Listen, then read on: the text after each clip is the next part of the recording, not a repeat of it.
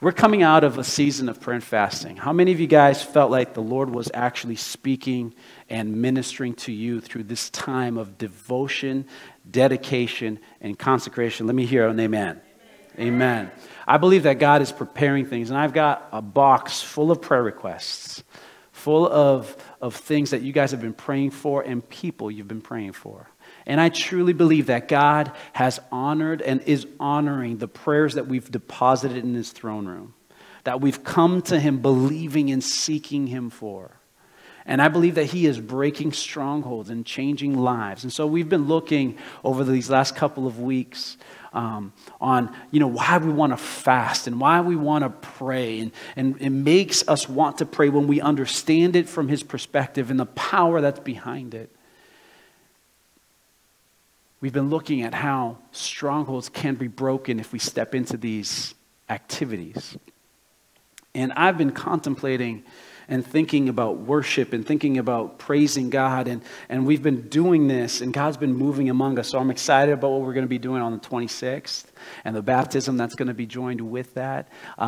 Because I believe that God is going to continue to stoke and fan into flames that which he is doing in us, for our families, for our church, in our region. Can somebody give me a mighty amen? Amen.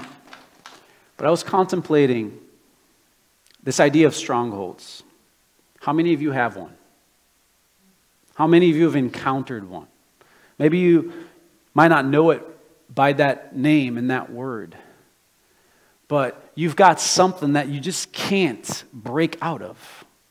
There is something that just is not coming, you're not overcoming through your faith. You're not being able to have victory over that in your life. I don't know what the stronghold may be. Maybe it's a sickness, a disease. Maybe it's, a habit or an issue. Maybe it could be, a person. I don't know what that stronghold may be. But you've encountered some places that you feel powerless and it's impossible. And I was contemplating strongholds within the scriptures and how they have been broken and how chains were being able to be released and jail cells broken apart. And you find so many different examples within the scriptures. But I kept coming back to the walls of Jericho. And how many of you have ever heard the story of Jericho?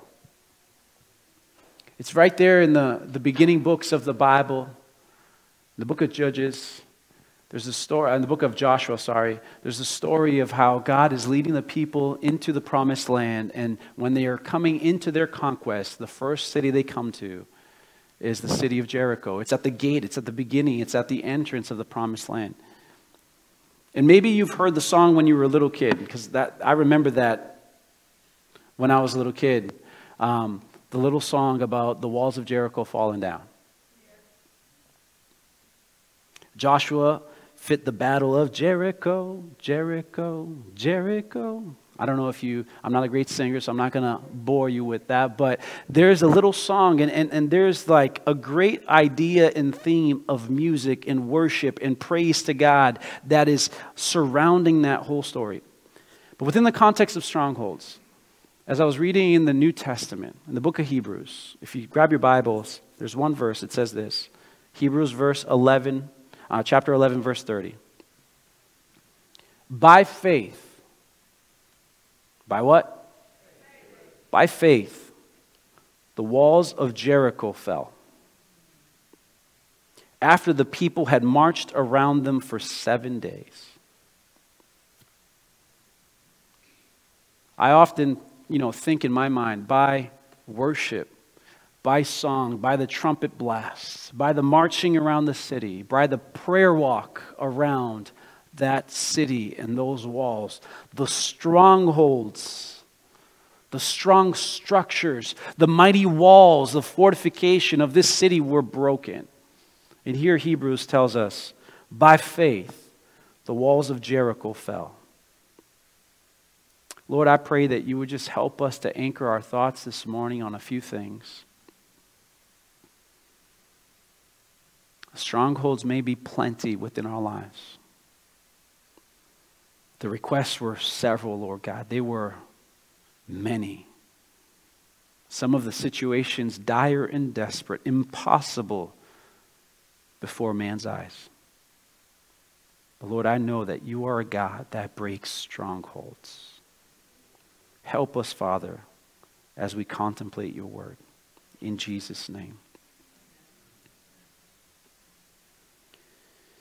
I'm just struck by this scripture because I know that what happened on that day in that story makes absolutely no sense.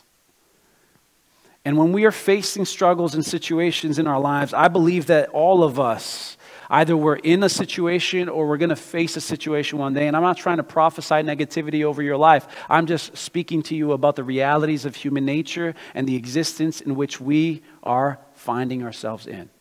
There are troubles in this world. And if you don't have any, maybe I could share the load. Make my burden a little easier, okay? We're going to find troubles. We're going to find struggles. We're going to go through some things. The singular nature of this event, it stands out as a story that God showed up and gave his people incredible victory. And they were facing an impossible situation. It was just not possible to experience victory by human standards and by the natural eye in that situation. God had promised them to have victory. And how many of you have read the scriptures, you've gone to church for a certain amount of time, or you've heard enough about the church, and you have this general sense that maybe the people of God will be victorious? Anybody have that sense? Maybe you've read, in the New Testament, you've read into the book of Revelations, and you realize, there's going to be a victory. There's going to be a culmination of this grand plan and beautiful design that God has. There is something great in store. But just like the people of God who came into the promised land, who showed up there, God had said, I'm going to give you this land. I'm going to make you a mighty nation. All of the nations will be blessed by you. They have all of the words. They have these notions and that reality and these promises percolating inside of their hearts. But they're right there in front of them, standing erected right in front of them are the walls of Jericho. How many of you know that God has a plan for your life? How many of you believe that God wants to work something beautiful in your family? How many of you have heard it said that you will have trouble in this world, but do not grow weary because you will be victorious? Anybody? Okay, but despite all of those truths, do you have a giant in front of you? Despite all of those truths, is there an impossible stronghold in front of your eyes? Do you find yourself at times looking at an impossible situation and something that you feel like you have no power to change? I know I do. I've been waiting for a transformer to show up so we can move into a house. And the builder, my cousin, has been waiting for that too because he's got bills and bills and bills and difficulties and stresses and strains that are mounting on his business because of that. There's some of you I'm talking to and you're looking at a desperate situation where there is an impossible medical report and you're looking at that stronghold and you've read in the scriptures that by his stripes we are healed, that he's healing our souls and bringing us into salvation and that he has come to give us life and life abundantly. Yet right here I have this medical disease that is robbing me of my health.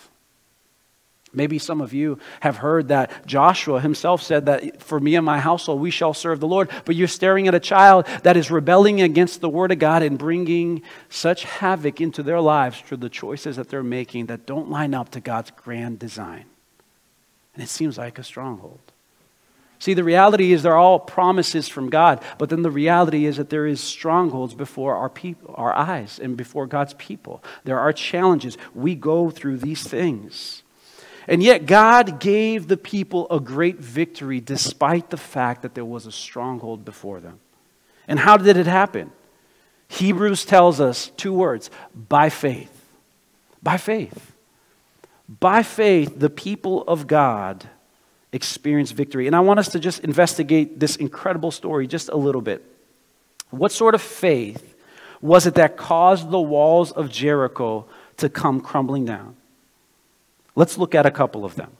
If you go to the story in the book of Joshua, you'll find over there the story of Jericho. If you ever step into and have the privilege and opportunity to go to Israel and you're surveying the land, you're going to come to the place where the remains of this ancient city is called Jericho. To get there, you have to travel down a mountainside and go down into a river road that's coming out of the Sea of Galilee. You'll encounter the place that people believe was where the city of Jericho used to be. And it's an important place because it was at the beginning of the land of Canaan there.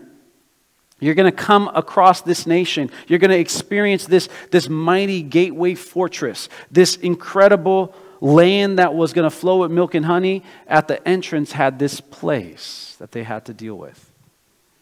Any invading army wouldn't just be able to bypass or go around it. They had to go through it. They had to encounter it. They had to account for it. It was way too large to overlook and way too strong to be ignored. And so the city of Jericho was there. And it represented a couple of things for the people of God. As they were contemplating God's promise, you're going to inherit this land. You're going to conquer this land. You're going to have this nation. It's going to be a land of flowing with milk and honey, all these great things. Here's the reality of what Jericho represented. It represented a people that had pagan beliefs, a people who worshipped other idols and gods, people who did not live upright or by the standards which God had told his people. It was a city that also represented some significance because it was strategically right there at the entrance of that land. You want to get into here, you got to go through us. It was a city that was humanly impossible for them to deal with. And all of these realities are crucial as you understand the story of Jericho. The corrupt Canaanite religion was emphasizing idolatry and immorality and all of those things that would not be able to coincide with the true worship of Jehovah, with the worship of Yahweh. They would not be able to worship God and live in conjunction with that immoral society. They had to be confronted and they would have to be defeated. Not only that, the city had a spiritual importance and a military importance. Because the walls were so high, they seemed almost to reach the skies. If you read the accounts in the book of Deuteronomy, the city must and should and would need to be completely destroyed if the people of God, the Jewish people of the Lord, would be ever able to feel safe in that space.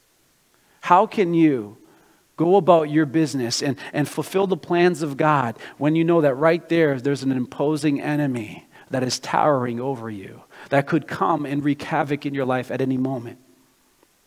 It would have to be destroyed.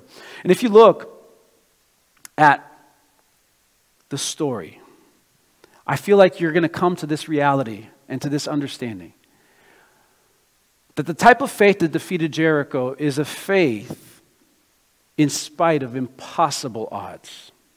Can you say that to yourself? Let yourself hear that. It's faith despite impossibility. Archaeologists have done studies and they've unearthed things over the years, and they have corroborated the realities that Jericho was truly a magnificent, incredible fortress. They've uncovered that the city that Joshua saw actually didn't just have one wall, but it had two walls. It had the outer wall, the inner wall, and both were built on a slope, making it virtually impregnable. It was built in a way where if you have ever studied military movies or seen an action film, you know that those who have the high ground have the advantage over the attacking forces. You can defend a position from a higher ground a lot better than you can from a lower position. And so these walls were erected on a slope.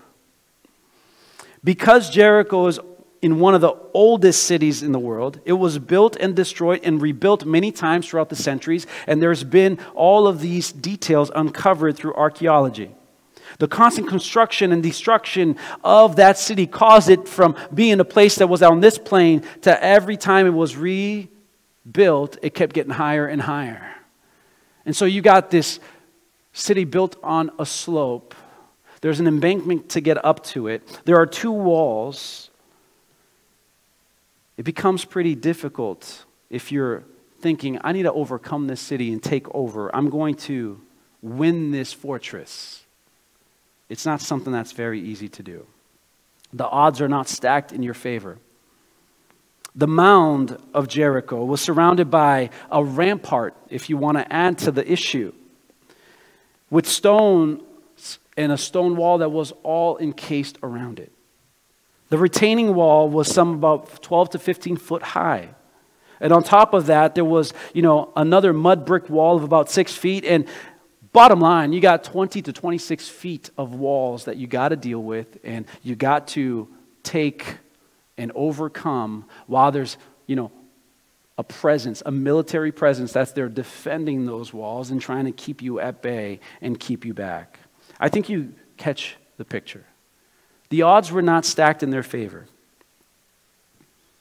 There were several thousands of people there who were dead set on keeping their fortress and retaining their position and continuing in their lifestyle and perpetuating what they believed was their life. And so it was not in Joshua's favor. What could they do in the face of those seeming impossibilities? They had no other way to tear down the walls or enter the city. They didn't have an inn. They didn't have a back door. They didn't have another strategy. They just knew that they needed to overcome this city because God said, I'm going to give you this land. And by the way, here's the walls right in front of you. They couldn't breach the walls themselves, but what could they do? If you look at the faith, by faith, the walls of Jericho came tumbling down. By faith. It was a faith that dealt with impossible odds, but it was also a faith that had to obey a very odd plan. A very odd plan. In Joshua chapter 6, God instructed the Jews to do a number of unusual things. I want you guys to do these things that make no sense. How many of you have ever heard God tell you to do something that makes no sense? If you haven't, just wait. I think it's part of the initiation. It's part of the journey. It's part of what it means to be a disciple of Jesus, to go and do things that just don't make sense. Jesus tells the disciples, go to this city. You're going to find this colt. I want you to grab it. Oh, you're not the owner of the donkey and the colt. I want you to grab it. And if the owner asks you, just tell him the master has need of it. What? You want me to go steal someone's donkeys? No, God had made other plans. He worked on people's hearts. God will ask us to do things that make no sense. Abraham, I want you to leave your household. I want you to leave everything that you know that is near and dear to you, your culture, your language, your family. I want you to leave the comforts of your home. I want you to go to a place. Oh, what place, God? Yeah, I'll tell you. I'll tell you as you go. I won't tell you beforehand. Okay, that seems odd, Lord. Hey, Gideon, I want you to go and face this mighty army. I want you to take a hold of the people and win a great military victory. Okay, God, I got all these thousands of people. No, Gideon, that's too many. I want you to narrow them down. I want you to face the tens of thousands, Gideon, with a little band of 300 men. God will ask us to do things that seem impossible, that seem odd. He's got plans that don't quite make sense. And for Joshua, he says it like this. He says, I want you in chapter 6 to march around the town once a day for 6 days. That's in verse 3. I want you then to march with the Ark of the Covenant, verse 4. And also in verse 4, I want you to put 7 priests in front of the Ark. So I want you to march around 6 days, put the Ark of the Covenant and put the priests before the Ark. And I want you to go, okay, on this journey. On the 7th day, when you march around, I want you to do it 7 times. Not only that, I want you to have the priests blow the ram's horn. I want you to make some noise. I want you to shout with some instruments.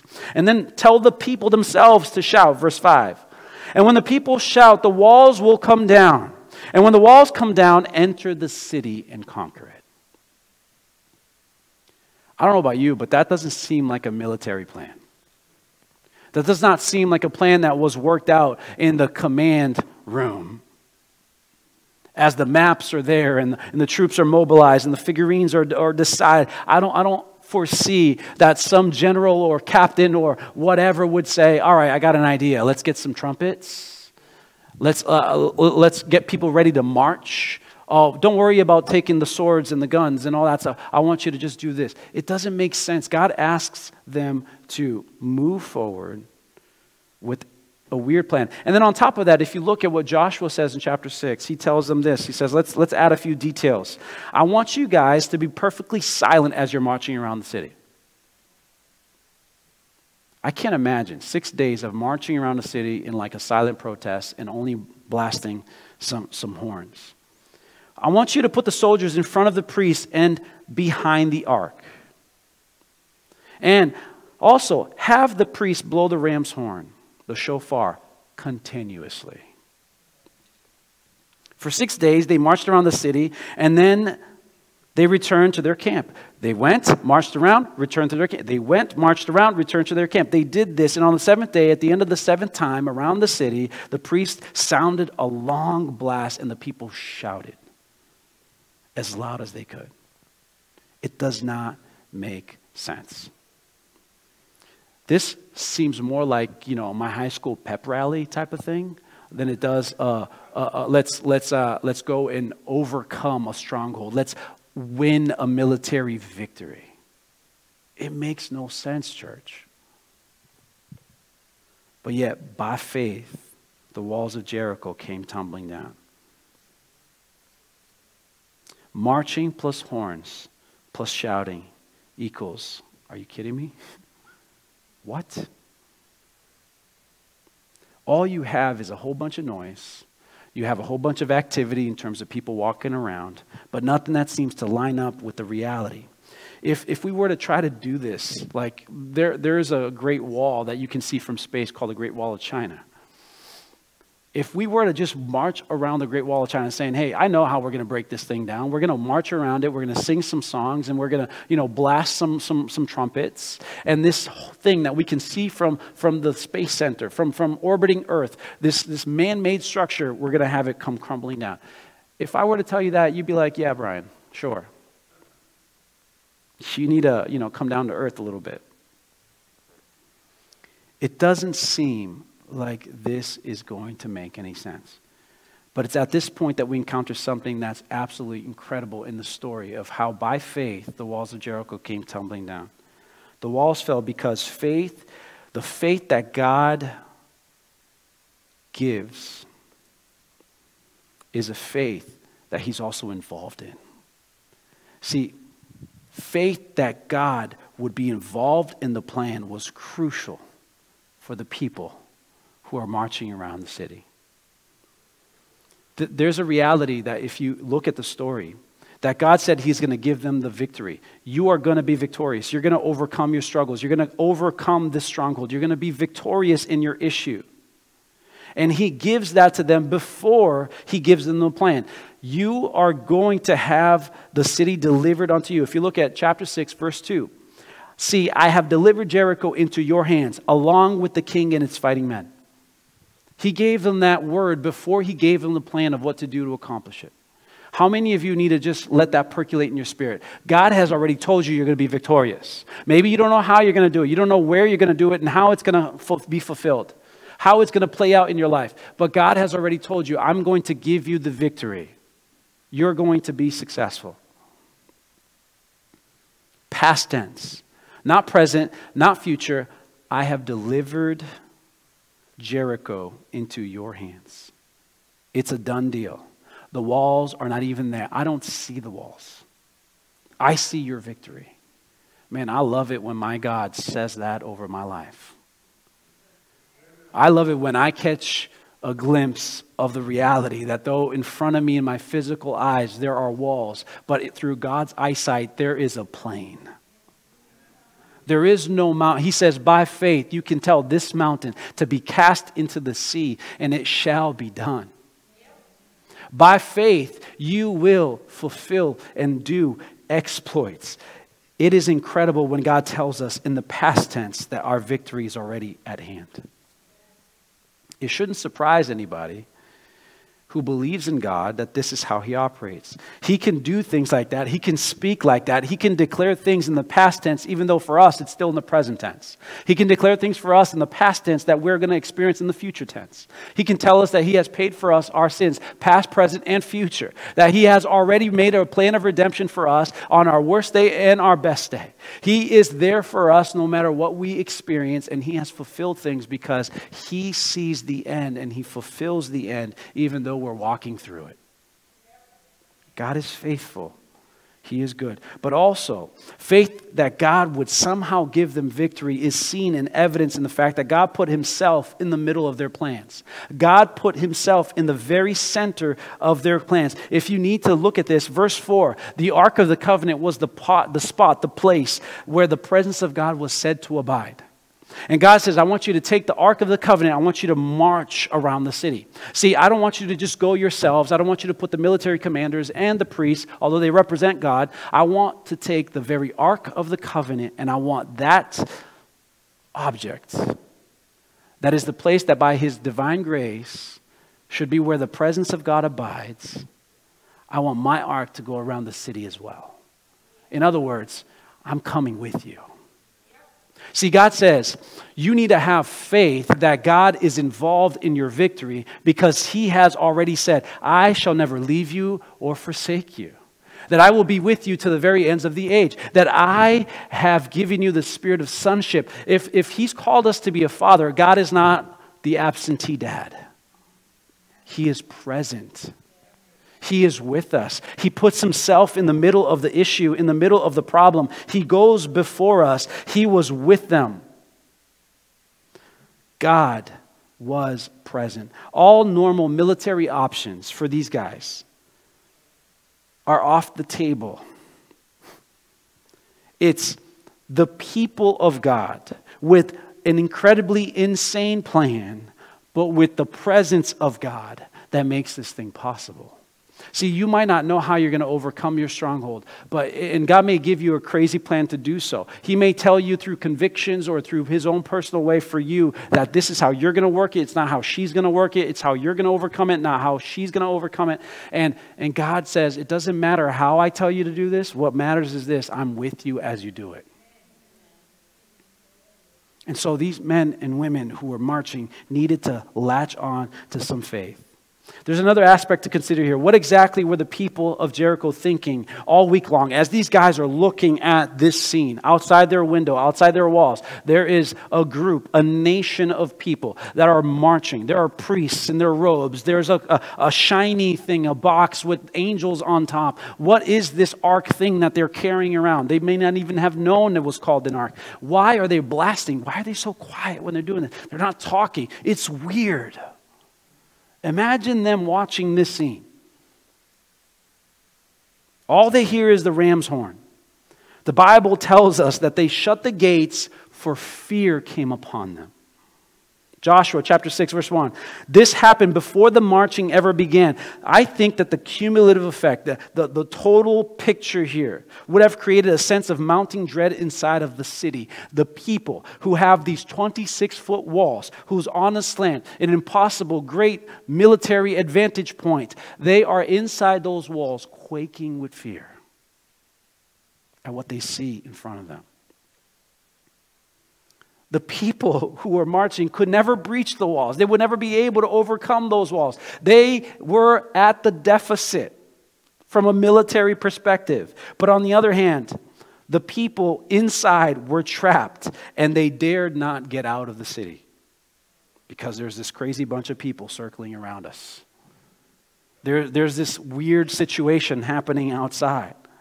And plus, they heard the news that the Jewish people had crossed over the Red Sea. They were on dry land. They had heard that they were coming and they had defeated 2 Amorite kings and that they were coming and they wanted to take hold of the land. There were these kings, Sihon and Og, in Joshua chapter 2, verses 8 and 10, that they had already fallen before the people of God, this Jewish nation. And so dread is overcoming them, and now they see these very people are marching around our city.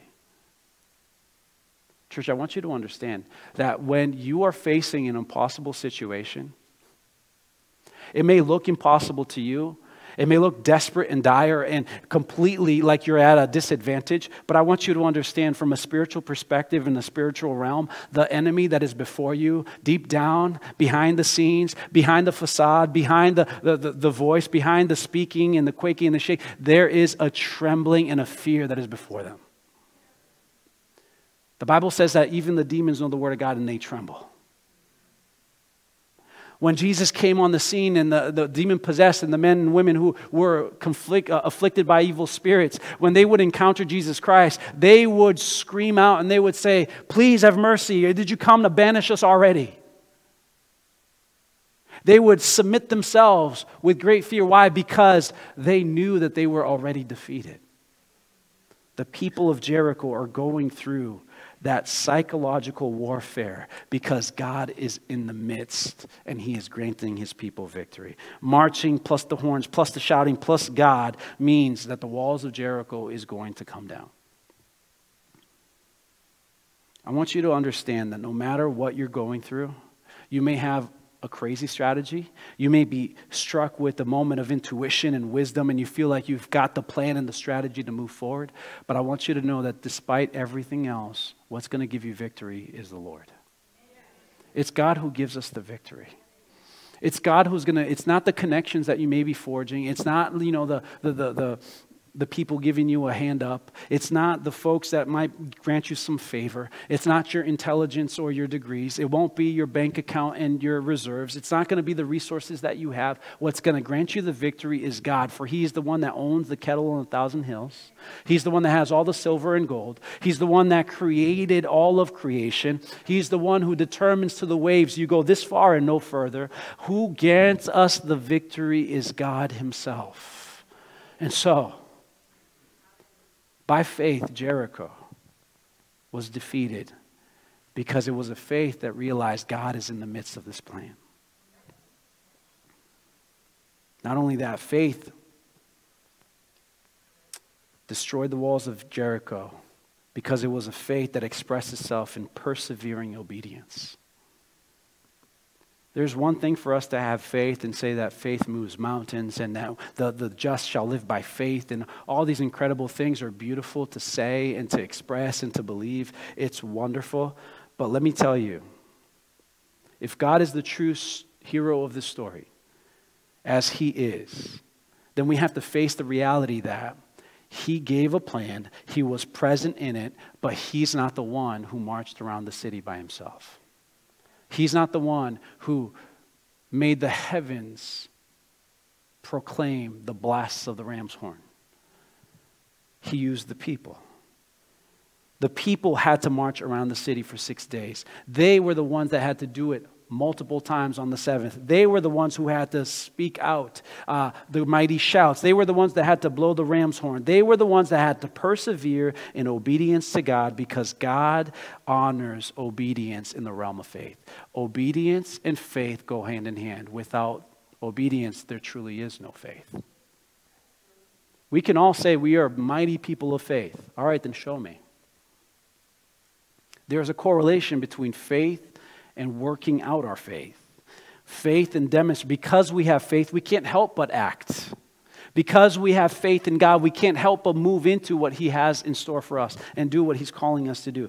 Think about this. These guys were diligent in their preparations. They had to get up every day. They had to go mobilize their family. Let's go, let's march. The priests had to go in a certain order. They had to be diligent and dedicated to do the work. Get the Ark of the Covenant to go. We have to have enough energy to march around this city. We have to have enough in store for us to blow the ram's horn. They had to be diligent. They had to be disciplined. They had to be careful. These guys had to be patient and do it repetitively. These guys had to do a bunch of different things that you can look at them and say, these were obedient men and women.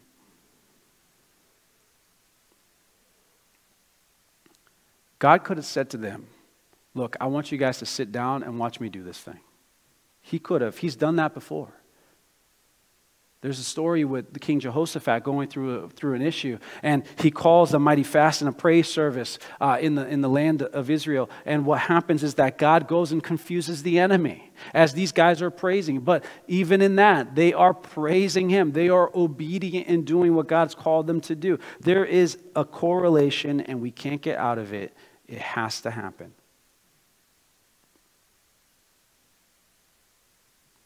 I've already shared with you a couple weeks back when we were talking about prayer that God has decided in His sovereign plan to relegate dominion to you and I. The heavens are the Lord, but the earth belongs to man. He's given us this incredible authority and dominion. And because he chooses to operate that way, you and I can't get off the hook. We need to do our parts. We have to engage God in his plan.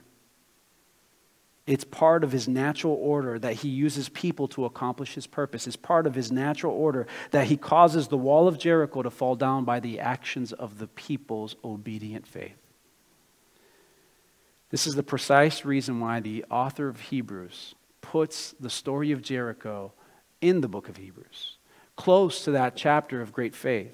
Why? Because people had to take action. They had to march around the city. See, I don't know whatever it is that you are facing, the stronghold in your life. I can tell you this, God ain't going to remove it out of your life just like that. He can, but he's chosen to do it through your partnership. See, sometimes people come to the church and they say, Pastor, I want you to pray for my deliverance. Pastor, I want you to pray for my family. Pastor, I want you to do this. Pastor, can you help me with that? I want the church to do this for me. And it's like, I'm always for prayer. I believe that God is a God who answers prayer. God is a God who honors our fast and our dedication, our worship. He is all of that. But let me just tell you, God will not do for you what you're not willing to do. He will not do for you that which he's already ordained and declared, that if you want to accomplish certain things, these are the requisites, these are the preconditions that you need to fulfill in order to experience that. We talked about how if we want to have power and experience God's grace in our lives, then we need to pray and seek his face. If we want to be used by God, we need to know God first and foremost. He's not going to use us if we don't know him. We need to do our part and God will do his. There is a correlation and an interplay, a dependency, because God determined that to be the case. Pastor, pray for my deliverance. Okay, I'll pray. But what are you doing to stay free? What are you doing to gain freedom? What are you doing to wipe away the issues? Yes, God says, I want you to wake up. I want you to wash yourself of what is wrong, what is filthy, what is broken. I want you guys to rid this nation and this land of Jericho because of their immorality and what they're doing. You're going to conquer the land, but you got to do your part. And then I will allow my plans and my promises to be fulfilled here. We want the easy way out. We want God to do everything. But God is saying, I've already done it. It's yes and amen. Now enter into it. Step into the process of being free from your stronghold. You've got to walk out in obedience. Their faith faced impossible odds. The faith that had incredibly odd plans. A faith that God was in the midst of the thing. Faith that acted and persevered in obedience. But by faith, Jericho demonstrates this here. The people of God demonstrate in the victory over Jericho that faith that is acted in spite of doubts is a faith that wins.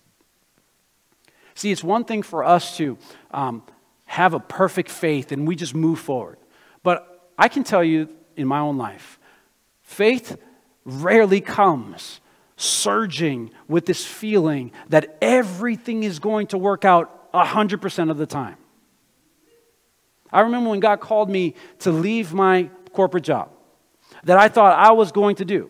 You know, I was with the students on Friday night and we were talking about identity and what you think you want to be when you grow up. I says, I'm trying to figure it out still because I'm not grown yet. I got kids and all this stuff. I need to figure out what I'm going to be doing, right? And what I just want to hear the Lord say for me one day, well done, my good and faithful servant. So everything I need to become and be and experience from God, I'm looking forward to that. So I can hear those words. But we were talking about identity. And I told him I wanted to be a pizza man when I was younger. I did. I wanted to buy my mom an orange Camaro. And come home and say, Mom, here's your pizzas. That's the identity I thought I was going to be when I was a kid. And then I grew up thinking, you know, all right, maybe a pizza man's not the best, so maybe I'll become a kung fu master. And I wanted that for a while. And took some classes, didn't really stick with it. And then at some point I'm like, man, I wish I could be this or that. And you know, like we go through seasons and we think we want to be all these things, right? And God has his plans. But it came to a point where I went to college. I said, I want to be a businessman. I want to travel the world and do business. And hey, by the way, I speak Portuguese. I speak English. Maybe not the best. I speak English better than Portuguese and Spanish. But maybe I could use that and make some money. So I'll travel abroad. Now I'll work for a big company because I loved video games. So I thought I'll work for Sony in South America. speaking Portuguese or Spanish, making a lot of money because I don't belong there, right? Because I was born in Brazil, but I grew up in America, and the Brazilians don't really accept me as Brazilian. That was my childhood. I was teased. Yo, you're not a Brazilian. You never went to school in Brazil. You're American. But whatever. The Lord's dealt with my heart on that. But I thought I'm going to be this business person in South America. And started working in that. Went to college, went to business school, and did international business. Took international business classes and international protocol and all that other stuff. And I started working in that field. Worked for a company that was actually owned by a Japanese company, and started growing my career and had opportunities to advance and all these different things. And then this nagging feeling that I was not where God wanted me to be. And God said, I want you to go in a different direction. Take your vacation days and go take some summer classes in school, classes at a Bible school. Learn more about me. And I went and I got discouraged because everyone there knew exactly who they were going to be and what they were going to do. And I had this stronghold and this thought in my mind, I don't know what God wants me to do yet. And while I was going through that whole process, this saying and this idea of, hey, the just shall live by faith. That we are to live by faith. Oh, it's very easy to say that. But when I had to, draft my resignation letter and tell my boss, I'm actually going to be leaving the company so I can become a full-time student. I am going to forego my income and give up my medical benefits and give up the, vesting schedule of the 401k match that you guys have for me. And I'm going to go live by faith. It took me a little while. See, God calls us to experience faith and to act on our faith despite doubts. If somebody is painting you a picture that perfect faith is a faith that has no doubts, then let me just tell you, there's a man that shows up to Jesus and says, Lord, I believe, help my unbelief. See, faith is acting on the belief part in spite of the doubting parts. It's acting on the part that you know a little bit about and the ones that God has allowed to percolate in your spirit and saying, despite that unbelief, despite the fact that I don't have all the answers, despite the fact that it all doesn't make sense, I got to march. How is that a military plan? I'm going to act anyways. And so that's what the people did. I don't know how this applies to your life, but maybe you've got something staring you down. You've got to act in belief. We do this for everything. If you go to the doctor, you got to first have faith and believe that the doctor can actually help you. Before you get on an airplane, you have to have enough faith that there's actually a human being in the cockpit and not a monkey. Like, you've got to just act on you don't go there. I have never been invited into the cockpit of a plane. I'm not saying that I care for that and I want that. That like, oh, that's awesome if you have. Like, great, good for you. But I've never done that, and I've had enough faith to believe in the little bit that I do know. Every single time I get on an airplane, I pray to the Lord. Lord, I pray. I know it's a lot more dangerous to drive a car than to fly an airplane, statistically speaking, but I'm being honest, I always pray, Lord, please don't let this plane fall down. But I have enough faith to get in there. The parts that I understand, I move with it, despite the doubt. Faith that acts in spite of doubts is the faith that overcame the strongholds of Jericho. You don't have to be 100% there. Could you be a percentage there and still act anyways? See, I believe that if you start reading the scriptures and understanding the nature of God and the promises of God and the plans of God and what God has ordained and what he has fulfilled and the promises that he has already spoken, the end that he already has painted and established and declared. If you start lining those things up in your eyesight, and allow them to percolate in your heart, I believe that no matter when the doubt comes, you're going to still act out and move in conjunction with this plan. If you haven't, it'll be very hard for you to take a step of faith and move forward. I'm going to condense it to say all this. Faith has to be acted upon. It will not make sense. It might come up against impossible odds, but God is in it. And so you take action obediently and you move forward faithfully. God told them the walls would fall down, but they had to march. They went and they did their part. Living by faith means acting on the belief part. It means taking the step of faith, however small, however halting, however difficult, however unsure of yourself, but moving out anyways, and God will fulfill his plan and do the impossible as you move forward in that faith. God started an impossible thing when he gave them the idea, and he carried it into reality before their very eyes. And he did it through a man named Joshua. Let me tell you, Joshua is a resemblance of our Lord Jesus. And that brings to this final thought. I want you to just think about this. The real battle of Jericho was not with the Canaanites. The real battle was in the hearts of God's people. See, the enemy was shut within their walls, terrified. They didn't pick up a sword, a spear, a bow, or anything to oppose God's people. The entire battle was fought within the hearts of God's people. Let me just tell you, although there might be a physical enemy against you, there might be situations and unseen forces that are impossibly mounting up against you. Let me just tell you this, the battle resides squarely in your heart. And I love that because it tells me that I don't have to put the issue onto somebody else. I don't have to depend on someone else getting better. I don't have to depend on God moving on someone else's life. I have to depend on him moving upon me and me experiencing all that he has for me. I don't have to wait for God to move on some, person that's going to release the favor and the answer that I need. I need to just ask God, move upon me to taste and see the goodness of God. Move upon me, Lord God, to have faith and experience you. Lord, move upon me.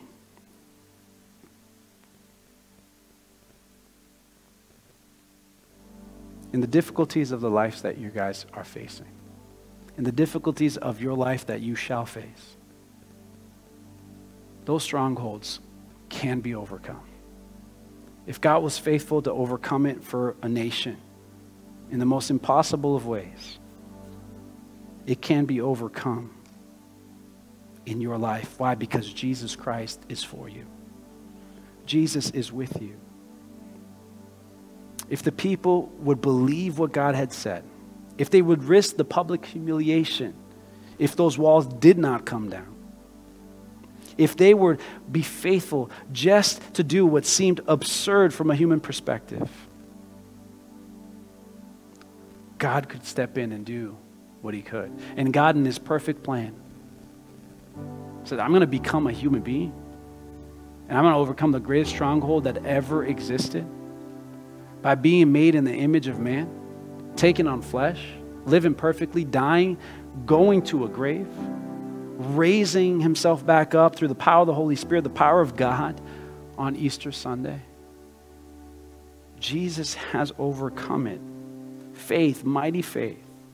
The promise it sees. It looks to God alone. It laughs at the impossible, and it cries out, it shall be done. Our text says that by faith, the mighty walls of that city came to the ground. How will you overcome your walls? How will you overcome your strongholds, your impossibilities? Where do you find your faith? If you move to Hebrews chapter 12, we find the very answer is so clear. Looking to Jesus, the founder and perfecter of our faith. He is the author and the finisher of faith. He is the one that provides it, the one that sustains it, the one that fulfills it. He's the captain of our salvation. He is the redeemer that we so desperately need. We need to keep our eyes fixed on him. Keep your eyes on Jesus. Did you know that Joshua is the name of Jesus? Joshua in the Old Testament means Savior.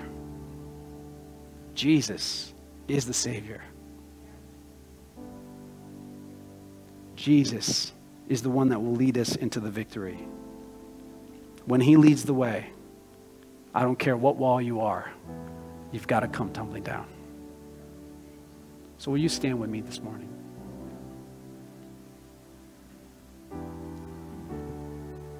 Lord, I pray that every man and woman in this place, everyone listening online today, Lord,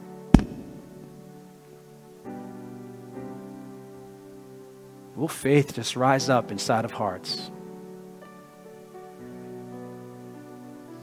There are impossible situations, things that we've prayed to you for, Lord God.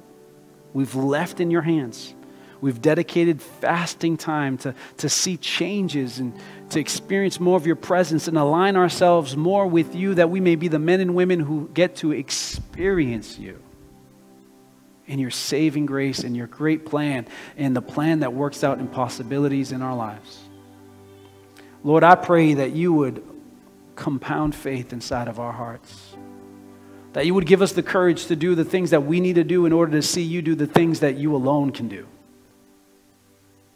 Father, move upon hearts today. Those who are growing weary and being obedient to crazy commands.